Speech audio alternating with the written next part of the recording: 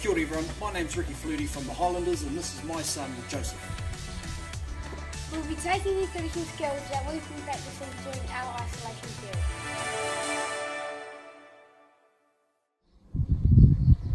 There are 3 key points Joseph's been working on with a spiral. The first point is holding the ball on a 45 degrees with the nose of the ball, which is the front of the ball, pointing into the ground.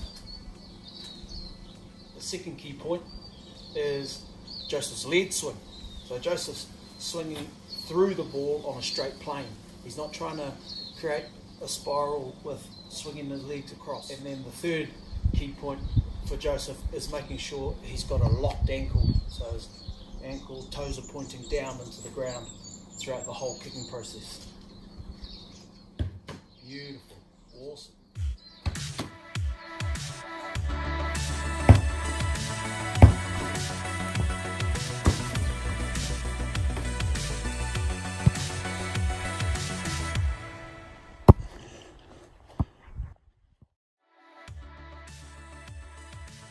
My setup, a major point is the seam.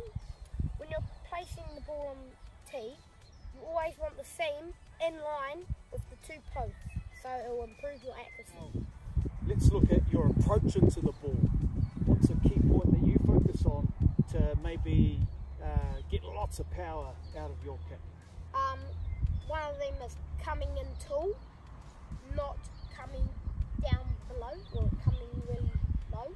Cool. So as you're approaching now, staying nice and tall through the torso, I want you to take us through what happens during your impact. So what's your plant foot and your kicking foot doing, bud? So my planter foot is coming nice and close right here, and my kicking foot is coming in locked, not loose, so it's all loose, locked, so it's nice hard.